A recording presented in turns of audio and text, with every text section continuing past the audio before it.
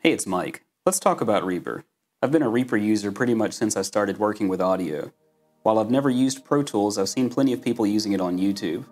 One of the features that I've seen in Pro Tools that was always interesting to me is when a user is working in the Arrange view, or whatever it's called in Pro Tools, where you have the track control panel, a listing of your tracks, and no visible mixer, the user would click on one of the tracks and something like a floating fader that's dedicated to that one track would pop up. Today I'd like to try to recreate that in Reaper. Let's take a look.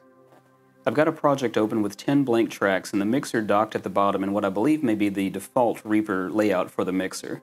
The mixer can be either docked as it is now or floating, and you can also toggle the mixer visibility. In the Pro Tools example I explained in the introduction, the mixer is floating, but it's also isolated to a single track. That would suggest that we need to undock our mixer and somehow narrow it down to where it only shows the desired track. Before we start to destroy the beautiful setup that we currently have, it's probably a good idea to save a copy of this layout that we can always recall. We'll go to View, and Screensets Layouts. The default key press for this is Control-E. Now I've already saved this, but just for the sake of showing you how this is done, go to the Windows tab, select whichever number you'd like, and save. You can give this whatever name you'd like, and be sure to place a check mark on each item that you'd like saved. In this case, my primary concern is the layouts. And with that saved, I can now alter the layout of my mixer and easily be able to recall that default setting. For example, if I were to right-click my mixer and undock it, I can now press F7 to load my default layout, and we're right back where we started. With that in mind, let's first start to build a single fader mixer with no master track. I'll right-click the mixer and uncheck Dock Mixer in Docker. That gives me my floating mixer, but of course I still have all of my tracks. I also don't want to have the master visible. I can right-click the master track, go up in the menu to master track, and uncheck Show in Mixer. Now we've got just our individual tracks and no master track. The next thing that I want to do is make sure that I have the mixer set to automatically scroll to the selected track. For example, if I have my window narrowed down, I'd like to be able to click on a track, let's say track 9, and you can see that the mixer scrolls over to that. Right-click your mixer, and there's an option to scroll view when tracks activated. Mine's already checkmarked, but of course I just wanted to show you where this setting is. Now I can narrow down my mixer and continue clicking tracks until I get this size just right. That seems about right. I'll test. And as you can see, as I click each of these tracks, my single fader goes right to that track. It still seems like it's just a little bit too wide. It's kind of difficult to get it exactly perfect, but anywhere in the ballpark is sufficient. Next, I think I'd like to make this as small as I can, so I'll resize this a bit further, and that seems about right. Now that we've got that mixer just the way we like it, I can save a new screen set. So I'll go to slot number 3, save that, and I'll call it Floating Single Fader, or whatever you'd like to call it. Spelling is important. Underneath the load key, you can see that I can call each of these 3 scenes by pressing one of the function keys. F7 will load my default layout, F8 will load a floating mixer, and F9 will load the floating single fader that we just created. That's got us close, but I'd like to take it a little bit further. For the next portion, you'll need SWS extensions. If you don't have SWS extensions installed or don't even know what it is, click the link above to learn more. I'd like to change this screen set to where it starts with no mixer at all. To do that, I'll close my mixer and simply save over this again. Now you can easily bring the mixer back by clicking View, Mixer, or whatever key press combination that you have assigned to that. My purpose for wanting to start this with the mixer not visible is so we can create a custom action to make this pop up as we click on a track. So with my screen set saved, I'll go ahead and close this, and now let's start to take a look at cycle actions. Cycle actions allows you to create custom commands in Reaper. The difference between a regular custom action like you might create in the actions list and a cycle action is that cycle actions also allows you to create conditional statements. Once you've got SWS extensions installed, go to Extensions and Cycle Action Editor. Now before we get too far into this, I'd like to give a shout out to John Tidy with Reaper Blog for helping me with some syntax errors as I was testing this earlier.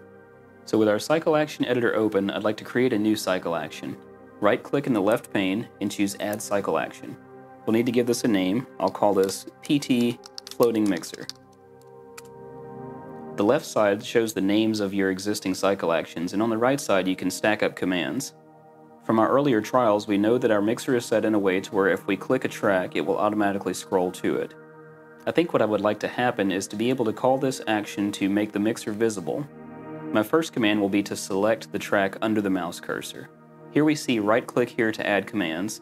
I can right click that and my options are to add step, add statement, or add selected action in the actions window. I'll click away from that for now and click action list in the lower left corner. This brings up my action list and I can have these side by side. I'll filter for select, TCP, and we can see SWS select TCP track under mouse cursor. With that highlighted, I can now right click here to add commands and choose add selected action in actions window. So my first action in this cycle action will be to select the TCP track under the mouse cursor. We know that there's an action in the actions list to toggle the visibility of the mixer. We can see the action view toggle mixer visible and we can see the current state is off. Keeping in mind that I saved this particular screen set with the mixer disabled, we need a way to detect the state of the mixer and to turn it on if it's already off. This is where conditional statements comes in. Back in the cycle action editor, I'll right click and go to add statement, F not.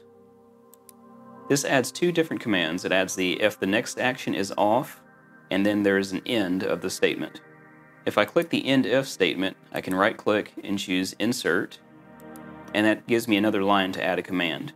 If I look back at the actions list for my command to toggle the mixer visibility, I can see there's a command ID 40078. Another way to enter commands here is to highlight the left side under command and type in that command ID. Now that I've added 40078, that has added the command view toggle mixer visible.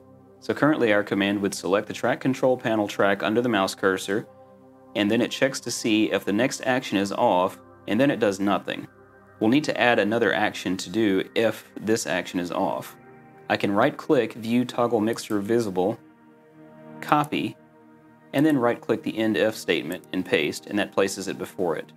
So now our command reads select track control panel track under mouse cursor, and if the mixer visibility is off, toggle it to the on state and then stop.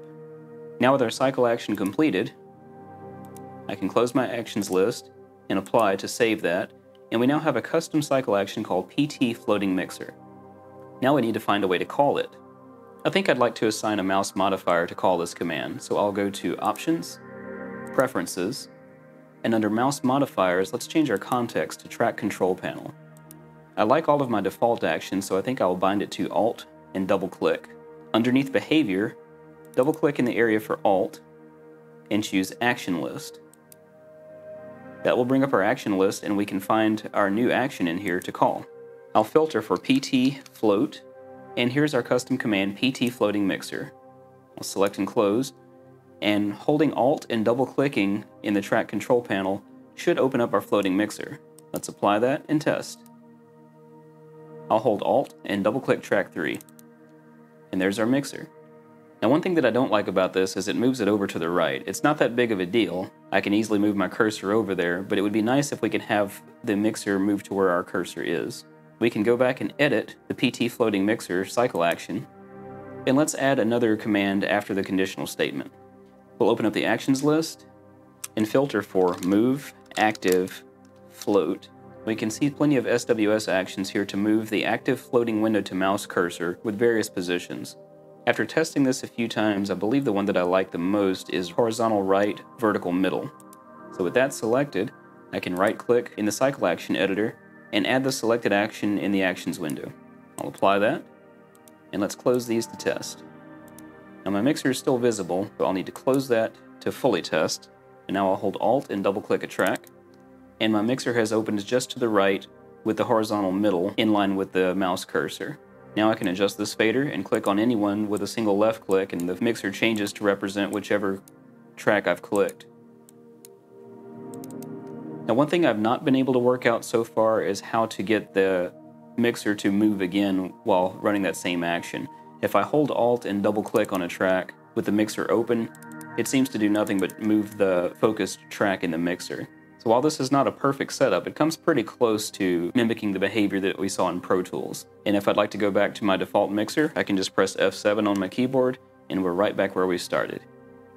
I can easily toggle between them with the function keys, and call my custom cycle action by holding Alt and double clicking a track. Cycle actions combined with Screensets adds a lot of functionality and customization options to Reaper.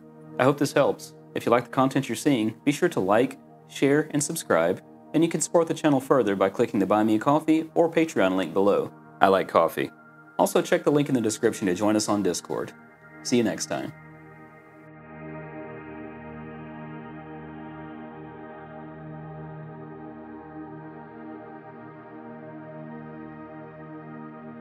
I should probably start sipping on this coffee at the beginning of the video. It'll be a lot warmer then.